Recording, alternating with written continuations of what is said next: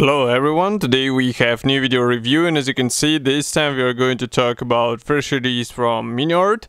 It's a set in 1/35 scale, which copies German industrial tractor D85 with a cargo trailer. So you can see it on the box art. Moreover, I think the driver figure should be also included because it is depicted on the box art, and usually Miniart includes everything what is there. So I'm just checking what is written there. Just give me a second, I will take a look. So yeah, one figure, 4 cable spools, trailer, and the tractor itself. All this stuff are packed into this nice box, and we are going to check it closer because it's a commercial sample, so it means you will get exactly the same stuff as what you will see in this video review. So first of all, I have to note that kit number is 38033. Here you can see comparison with my hand. As I said, box art is quite nice.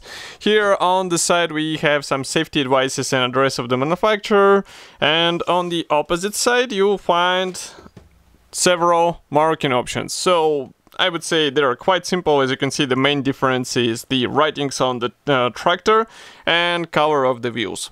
This is a top opening box, so if I open it right now, here is what we have inside. Just give me a second to put the top cover aside. So as usual, everything is packed into this one plastic bag. As you can see, it is sealed, and then we have assembly manual on the bottom. But we will start with plastic parts, and then gradually we will move on to other components which are included here. And while I'm cutting through this plastic bag, I would like to remind you that you can support us with a small donation. It's quite easy thing to do because we have a special donate button on our website. Or you can join our YouTube channel. We have a special YouTube button. It should be somewhere here. So you just click it, choose the, let's say, stage or level you would like to support us, and you would get any quite interesting, I would say, benefits, even free kit every month, which is quite cool in my opinion. So we are going to start with this small envelope. I will zoom in. Here it is. It features Miniart logo, and usually such envelope is used for P, and this kit is not an exclusion from this rule. We have quite tiny unpainted P thread, but it should be enough in order to add some fine features to this kit. Here you can take a closer look at all the parts which are included. It is, I would say, more or less thin, so be careful while working with these parts. Try not to bend them in the wrong way.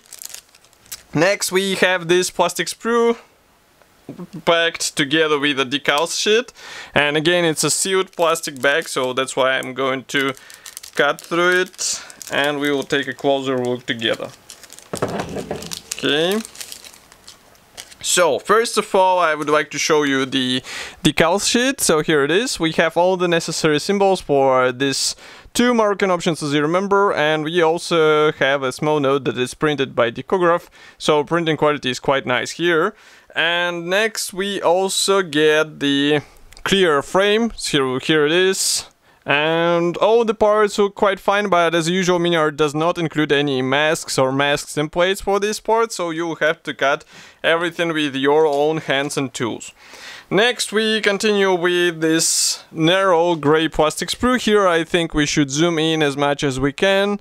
Let's put it aside here. So we start with parts for the tractor, and they might be familiar to you if you've seen the previous video reviews with the first, let's say, versions of this tractor.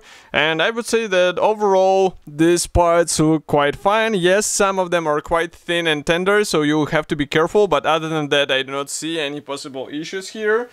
And next we have even wider plastic sprues. So here we get another mix of various elements. Here it is.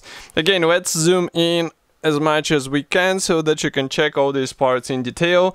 So here we have all the parts for the drivetrain of this tractor, and I would say they look really cool.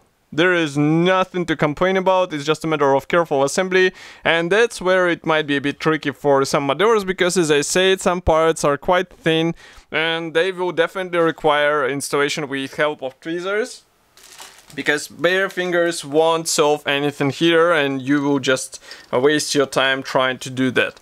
Next we continue with road wheels for the trailer.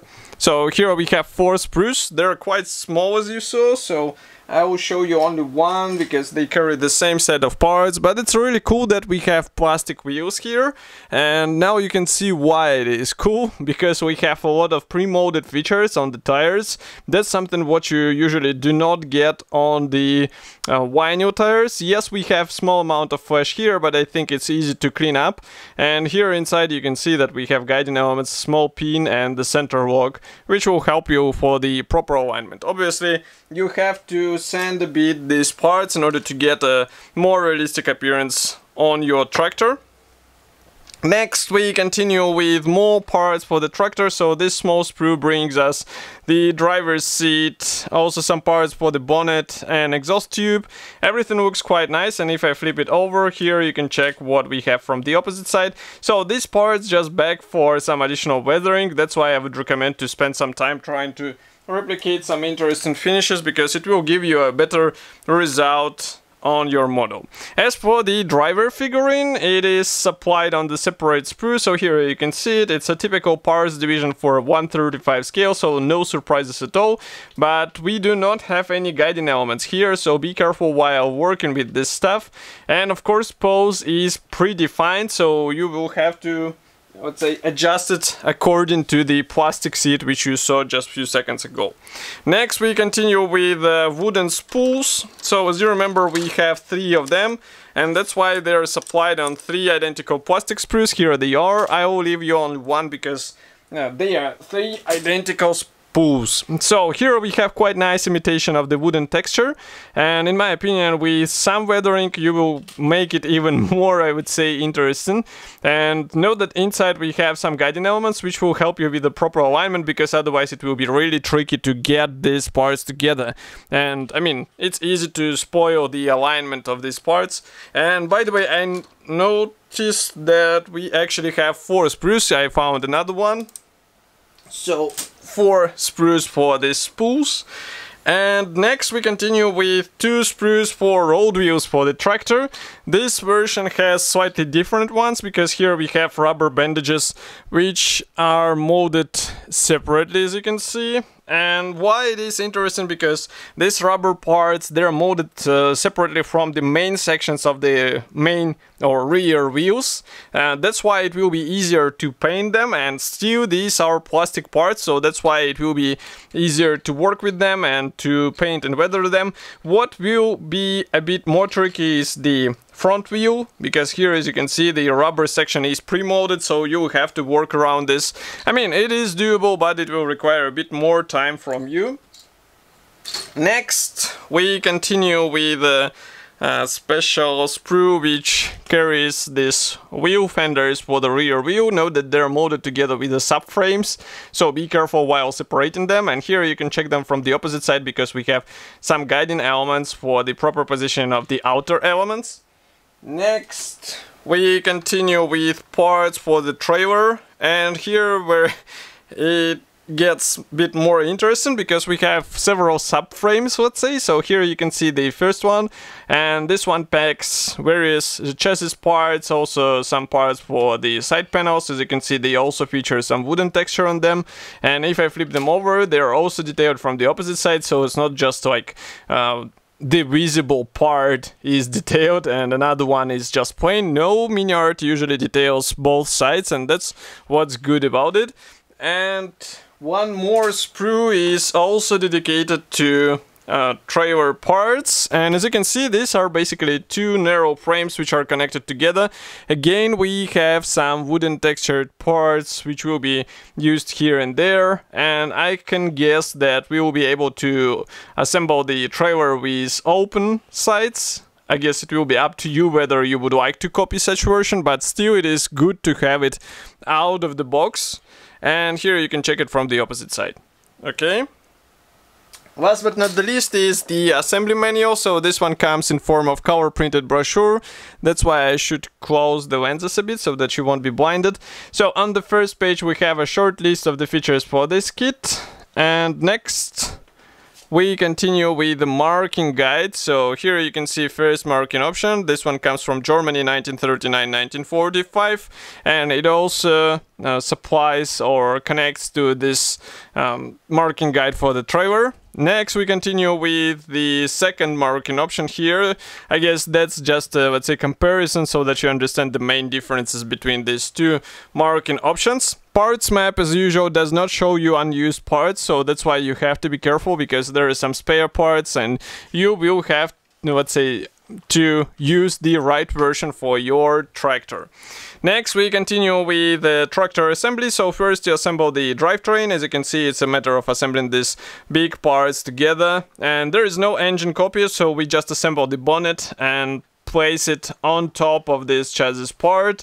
Next, we continue with various control elements. We assemble the front cab floor, and also various drivetrain parts, wheel fenders, rear rack, and here we continue with exhaust tube. So note that even the simple exhaust is the matter of assembly several parts together, so be careful and pay attention on which part goes where.